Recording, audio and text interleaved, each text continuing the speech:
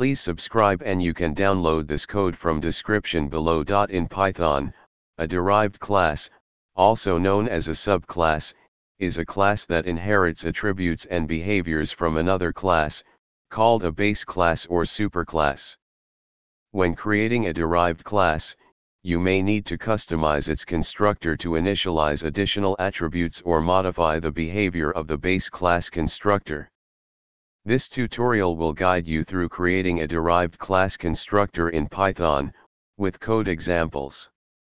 Before we dive into the derived class constructor, let's briefly review the concept of inheritance. Inheritance allows a class to inherit attributes and methods from another class, promoting code reuse and creating a hierarchical structure. In this example, the dog class is a derived class of the animal class. The dog class inherits the speak method from the animal class.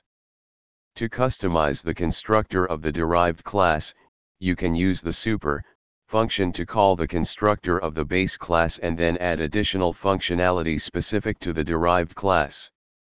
In this example, the dog class has a constructor that takes both name and breed as parameters. The super init__name line calls the constructor of the base class, animal, to initialize the name attribute. The derived class constructor then adds the breed attribute.